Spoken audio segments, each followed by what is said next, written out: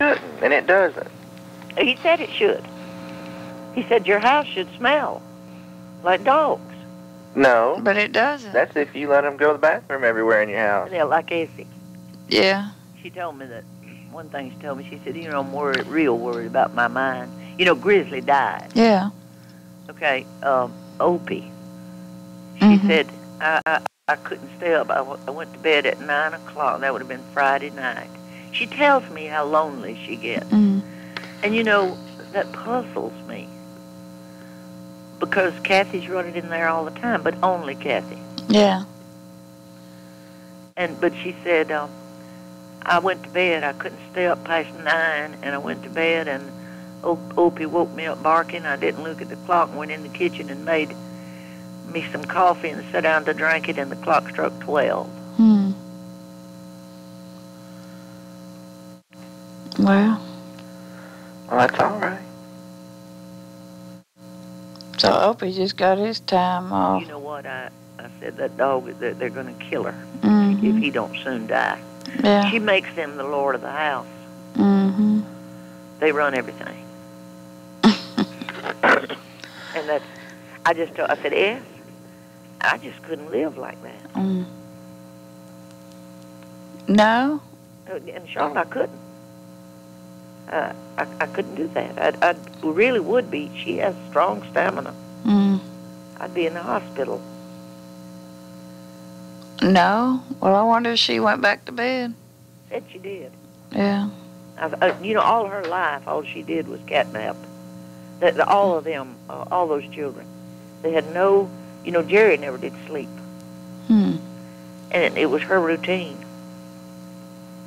And I'm afraid that Brandy's raising, and Craig's raising another one with her hours. Yeah. Well. Kaylee's going to be tuned to Brandy's hours. Yeah. Which is completely off from everybody else's. Well, y'all, isn't it terrible about those nightclubs? Yeah. Yeah. Fires and stampedes, and nobody can get out.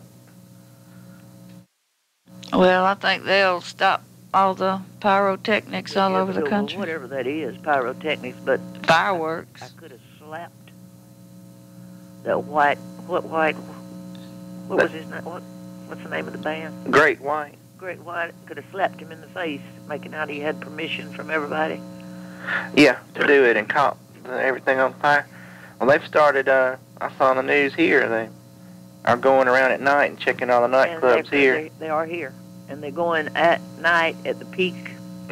When they're crowded. And they're opening up doors, and they're the fire people. Yes. Yeah, the fire departments are doing it. Not the owners, because it don't seem like that one in Chicago had been ordered to shut down the year before. But nobody follows up. No. You see what I'm saying? He just kept going. Well, what happened to Ed? And I know he made it back as we were heading out of town. You know, he had that wreck while we were there. Ed? Yes, ma'am. That has come as near... Well, I had more news than I thought I had. That has come as near wiping that man out. I have never. I said, living through that with him over here discussing it and calling me on the phone is about killed me. Mark, you know you don't mess with an insurance company. Okay, what happened? He told me that about how that truck was just completely totaled. He rented a car. They furnished the car, you know. I'm sure the insurance company paid for it. He drove home. He was bickering back and forth with the insurance company, but he goes down here to his friend Dennis's, who has a garage at Greenwood. They've been friends ever since way before Kathy. Anyway, Dennis said, you know, I'd love to have that truck if I could get it for $700 or $800. And how do you know that it's totaled? Right. So Dennis told him, said, I will put a hook on a trailer on my truck. We'll take that car and we'll go up there and see. And if I can get that for $700 or $800, I'll bring it back.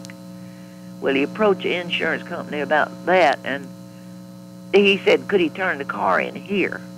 Well, I don't know what his hurry was because it wasn't out of his pocket, you know. And they said, when you turn that in, sir, that's it. He said, I couldn't get another one up there if I needed it. No. So then he called and asked how much that his friend could buy that truck for, which I thought was a mistake. Mm. So they said $2,000. Well, Dennis didn't want it. Mm. And Ed did go back up there. See, listen to this. He come over here nearly every day and talked to me about what to do, and he didn't want to wait that long on his insurance check, and he had to get transportation on, and he just believed he'd get refinance his house, which I thought was a terrible move, and go ahead and pay for his truck, and then when the truck money come in, put it on there, which all of this he was telling me, see, while he tried to decide. So finally, see, he got a truck Thursday. It's a black GMC. He said he never would. He tried everywhere to find a truck just like that. But Kathy wanted him to take a camera up there, and she got him a little disposable camera to make pictures of that truck. And he said he was awestruck at how he come out of that alive. He said on the passenger side, and he's trying to find something that caused it. So he said on the passenger side, on the wheel, on the driver's side, the back tire was flat. And he thinks that he had a flat, but y'all know what I think? I think Ed went to sleep. Mm-hmm. He didn't say anything about it the first time. Well, he was in shock. He couldn't. He's been in shock. He wasn't comprehending everything he saw up there the first time. No, but I really, and Laird, I was telling him about it, and he said Ed went to sleep. So yeah, he just kind of chuckled. You know, is that right? you can't be almighty, and because he's driven that. Ed's 66. Because he's driven that before. And the poor fella came back on the bus 17 and a half hours.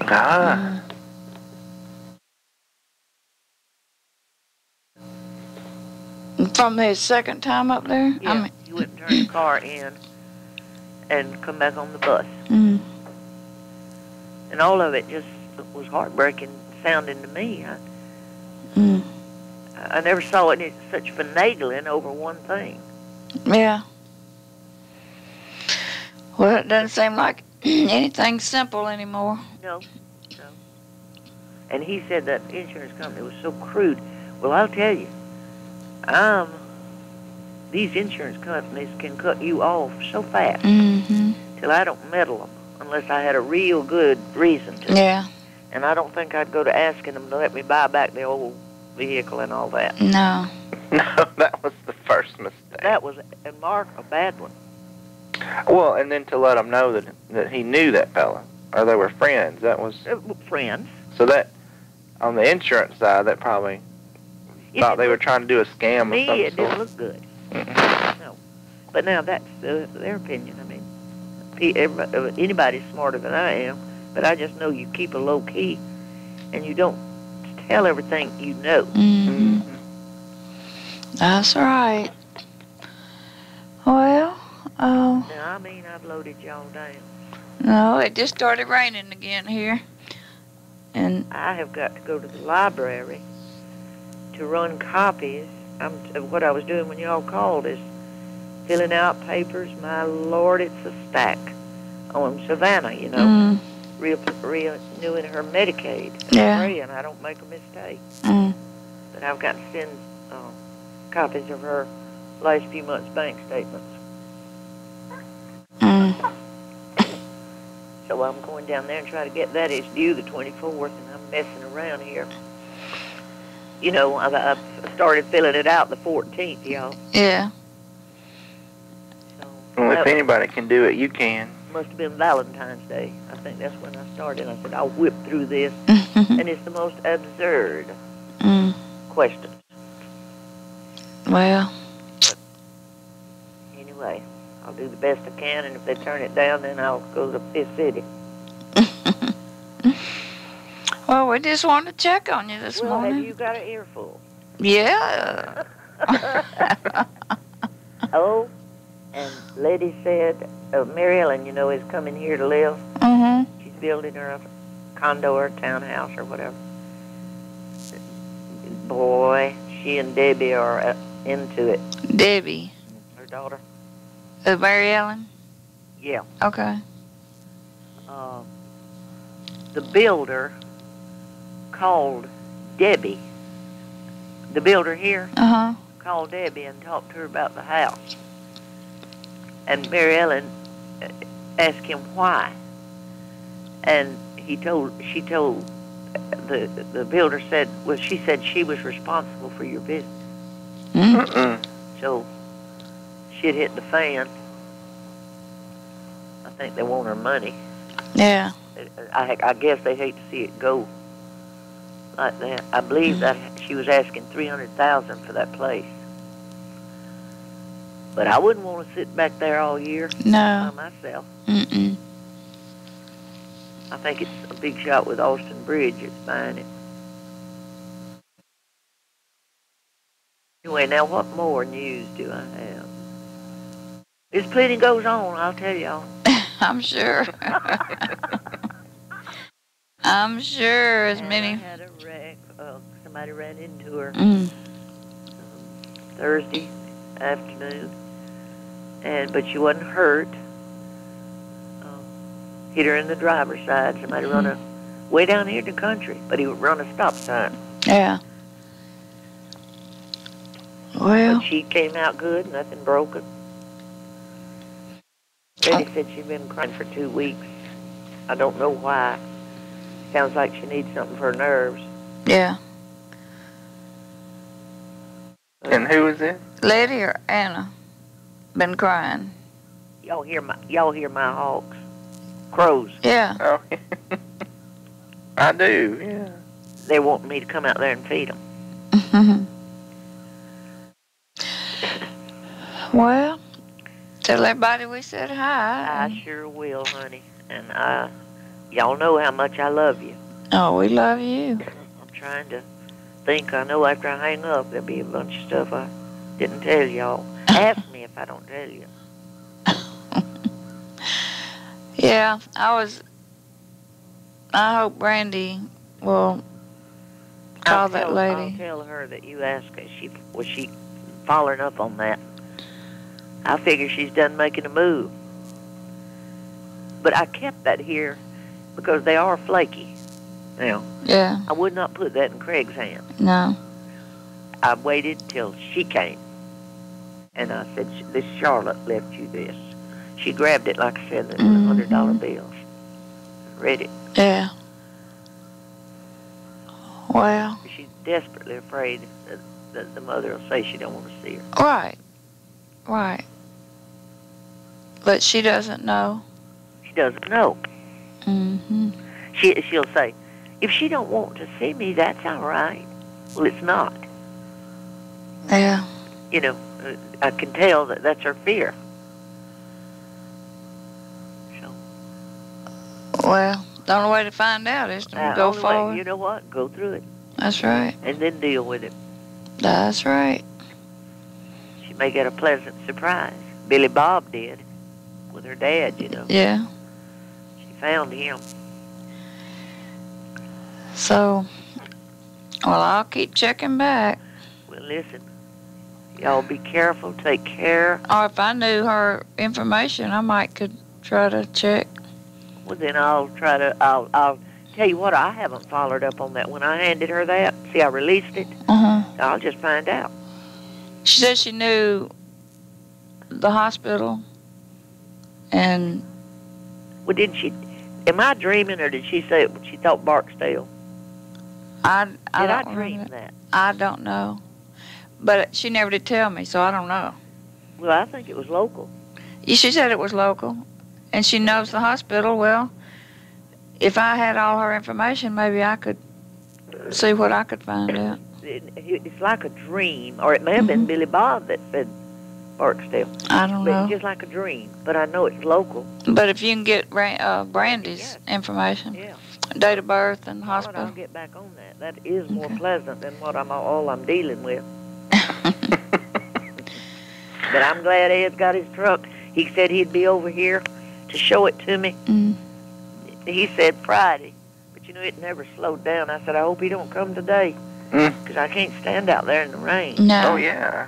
And I believe that all of that together like wiped Ed out. Well. He sounds like he still don't know what he's talking about. Yeah. What about? It frightened him. If he went to sleep, that would frighten him more. Mm-hmm. You know, I believe that would frighten me more than sliding on ice. Yeah. Now he wants to say that he had a flat tire that caused it. Well, let him say it. That's right. Laird said, Ed went to sleep. Yeah. Yeah. Oh, Laird. What were you going to ask, Mark? What about Alan's foot? Did that clear up? Better. Got well, son. And he was off over a week.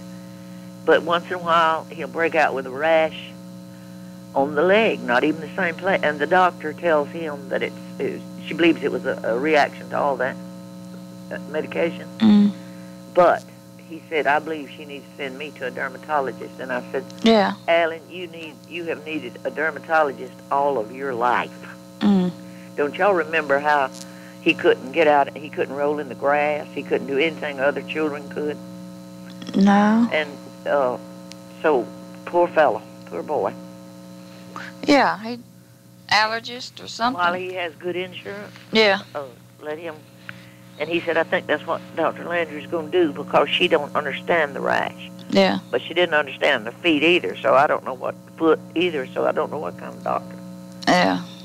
Supposed to be real good. Well, but he's better, and did I tell y'all what Tuesday told me the other night, though, that breaks my heart? She said, Alan, just out of a clear blue sky, said, you know, all I have is a wasted life. Said, if anything happens to Mom, I've got nobody.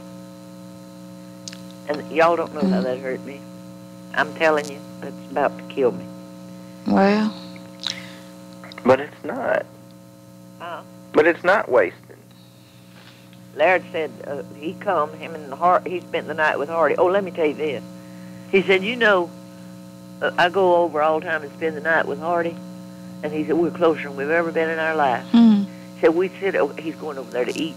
He said, we sit over there and watch them old Western movies with Randolph Scott and Joel McCrae and all them. And he said, we have the best time. Well, the other day, Letty told me that the two of them went to see Mary Ellen. You know, that's not far from there. Oh. And how she enjoyed them. The other evening when he come here, he said, you know that Alan is wasting his life. Who said that? That man is wasting his life. Laird. He saw, and I thought, well, what is this? He saw the paintings, the two paintings that Marilyn Jr. had Alan do. He said, he ought not be working. He ought to be painting. Yeah. I said, well, that's what Jane and me wanted so much. Yeah. I said, we always thought if we was wealthy, we'd tell him to give his notice that day. Yeah.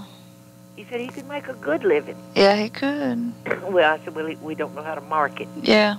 You got to have the right, just like in music. If you don't have the right connections, you don't do it. That's right. Well, he's had some shows, hasn't he? Yeah, and he could more if he had somebody speaking for him. And that's where I feel like I've failed him. I said, instead of being out selling Islam's books, which made him a fortune, I should have been out selling Alan's art. And I'm still trying to think of a way. He told me if you found Alan did, if you found a gallery, they want those pictures framed, and that would mean $400 or $500 each painting, and you'd have to have a good capital outlay to even start it. Oh, I don't know. I'll ask her. Well, that's when you find a sponsor. somebody who is a great fan of your work and would be willing to finance. Hank's friend sold Alan about $3,000 worth of his dad in those two paintings. Mm. That man was paying he'd always had $100 because he thought that went in that pharmaceutical building up. That was Hank's friend, and Hank will tell me, you know, that friend asked about Alan. But his dad, he and I talked on the phone, and he was they were huge. You could hardly get them in a house. Mm.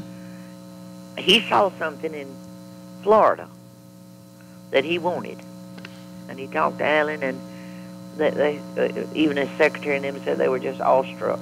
Mm. It was close-up of flowers. But we've got pictures here. We just hadn't showed you. Anyway, that was one real good outlet. Yeah. Well, maybe... Any exposure that he could get. Mm-hmm. And then the internet's another one. He could get a website going and have samples of his pictures on there. Yeah, he sure can. And that's available for anybody in the world to look at. But right now, if I could just turn my attention to helping him, I feel like it's time. Yeah. You know, I'm going to try to come up with something. But the internet is the best exposure you can get. And all he'd have to do is scan the pictures of the paintings and put them on there for sale or whatever. And maybe... And then have business cards or flyers or something with that. He'll be over here tonight, so we're going to discuss it. With that address on there, and then if he meets somebody that's interested or whatnot, he hand them that card, and then when they get to their computer, they can go look it up and see all of his work. Thank you, Mark. It takes a village. Mm-hmm. That's the reason I don't mind reaching out and asking people, you know, what's your ideas? Because that's great. That's a good one. Old Prissy got on and found the old original old Soggy Bottom movie. Yeah. And who would have thought it? She ordered, and that's what she gave her folks for Christmas. Really? Yeah. She gave her mama one and her brother one. That's all the family she's got. She don't like them.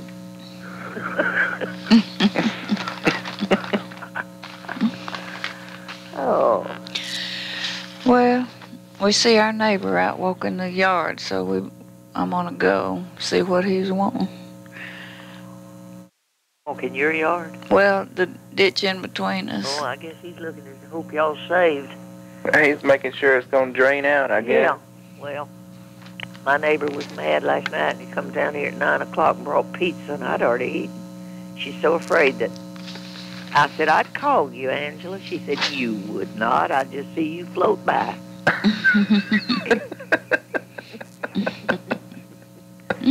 She's a mess.